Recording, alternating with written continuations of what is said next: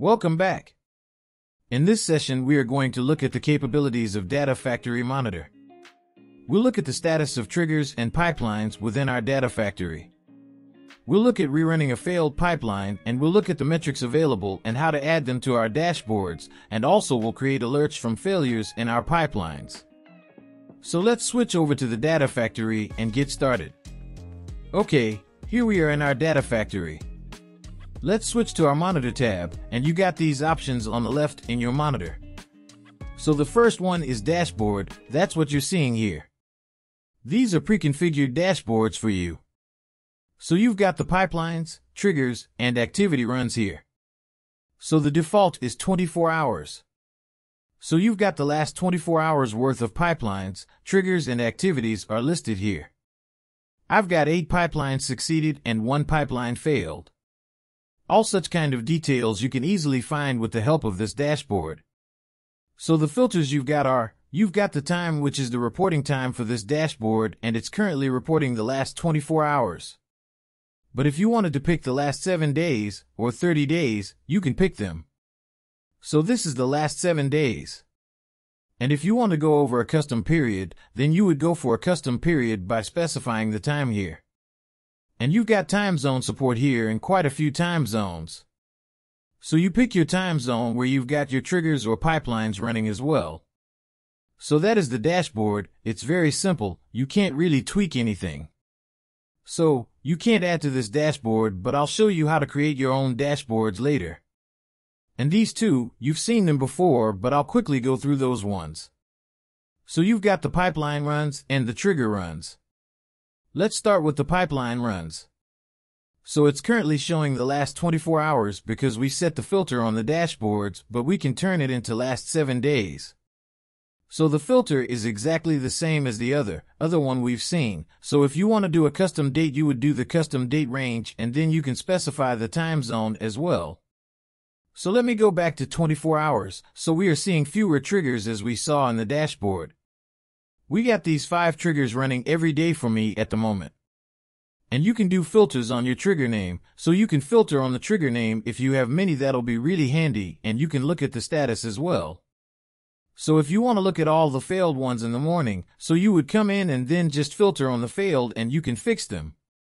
So the other thing you've got is the latest runs and the all runs. So if you had a failure and then if you rerun that one, normally it shows you the latest run by default, but if you want to see the previous runs, then you click on the all runs and then you can do that.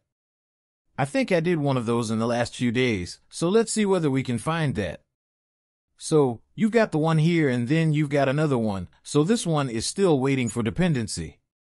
That's because I put that in incorrectly, so it hasn't satisfied the dependency window. But if you run a failed one, or if you're rerunning a trigger, you will see them here as well. So that is that. And in the pipeline runs, you'll see all the pipelines that run, so I'm gonna again filter it to just the 24 hours, so we got fewer records. So we got the 5 pipelines triggers, 5 triggers are here. So here you will see the start and end, and then the duration, and then whatever trigger it's triggered. So you'll see any parameters. We don't have any parameters on those ones. And if you put any annotations, you can see them as well. If there are errors, you'll see them and you can add further filters as well. So you've got the filters on pipeline names, status, and runs, and you can add annotations. Filter on the annotation, for example. So that is what you do there. And again, the filter here is the custom time range and the 24 hours and 7 days and 30 days. So that is the pipeline runs window. So next we've got the integration runtimes, so we can report on the status of the integration runtimes from here. At the moment, we only have the default order to resolve integration runtime. But if you had any self-hosted or Azure SSIS integration runtimes, you would see all of them listed here with their statuses. And if you had a data flow in debug mode, then you would have those data flows listed here, so you can come and monitor those here as well. And the other thing, this is quite important, so you can create notifications from the Data Factory monitor.